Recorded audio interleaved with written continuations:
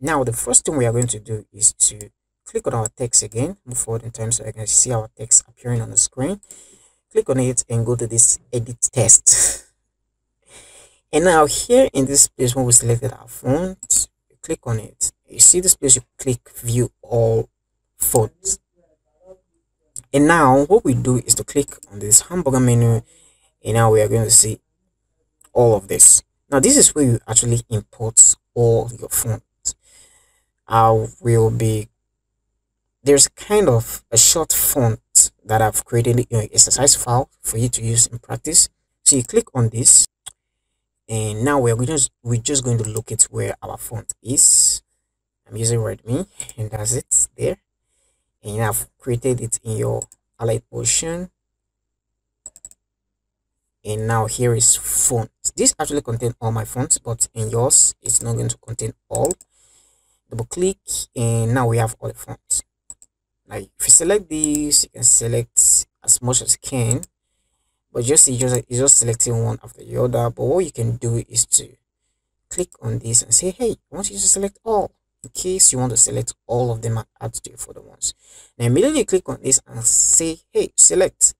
Everything that you've selected is going to move into your Alight motion. But I've already done that. I don't know if I should add this. It's going to appear twice, but let me just click on it. That would be risky. Okay, let me just try. I don't know. Now you try that out. Just wait for some seconds, and now all that you've imported are now in your timeline. They actually didn't duplicate. That's cool. They actually didn't duplicate. So that's it. And one thing you will notice is when you click this, you can see this is selected, imported. And now I can say, hey, I want all the ones that are like display, title display, and all these are just going to show. Now I want all the serifs. I don't want this. You can select, and all the serifs. Serifs are fonts that kind of have some kind of cut out edges. Some people call it I've forgotten the name, but there's a name for it. And we have sans serif which don't actually have those edges. You can see they are clean cut edge. They don't have those extra corners. And now you can select even more than one. You can say, hey, I want the sans serifs and I want the display. And now it's going to show all the sans serifs. It's just a way of filtering your font so that you can easily locate the one that you want to use in your project. So that is that.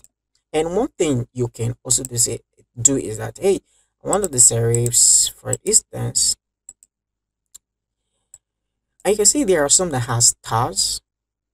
Now some of them are not actually imported. There are some that the Alight motion have created that you can actually download. Now if I should turn on data connection, let me do that. Now you can say, hey, some fonts are not available because there is no network connection. Now if the fonts that are here are, for example, let me click on this. Oh, this is from Alight motion. It's going to say, hey, you don't have data connection, therefore you can't download this. But if my data should be on, for instance, if I should turn it on and I click on it again, it's going to load and download it for me. And now that is downloaded and downloaded forever. You don't need to re-download it again next time you want to use it.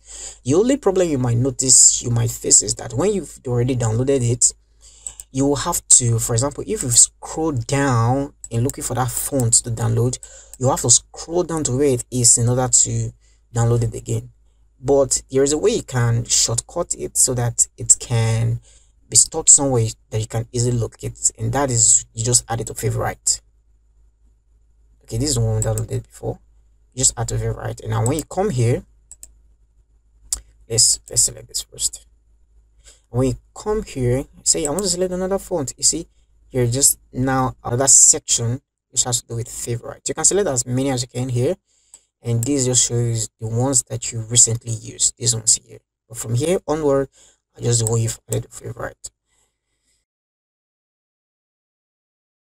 So that is how you import font into Alight motion, and I'll see you in the next